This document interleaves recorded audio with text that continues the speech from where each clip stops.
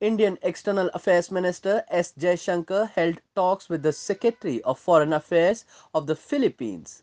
Discussions included a wide range of issues dealing with mutual national security and development aspirations.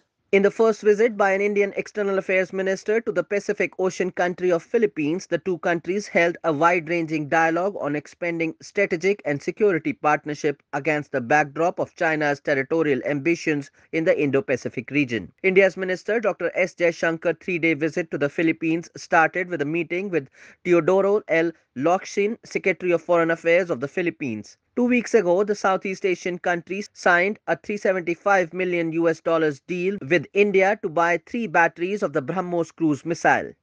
In January 2022, the Philippines signed a $375 million agreement of 3 batteries of shore-based anti-ship missile BrahMos missile for upgrading Manila's coastal defense capabilities. The Philippines will be the first recipient of BrahMos missile abroad.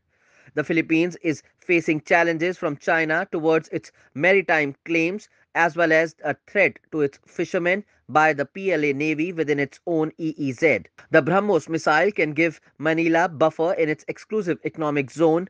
Manila is most worried about China. In 2016, the Philippines went to court against China's creeping territorial claims. The ruling went in favor of Manila, but China refused to accept the judgment of the international court.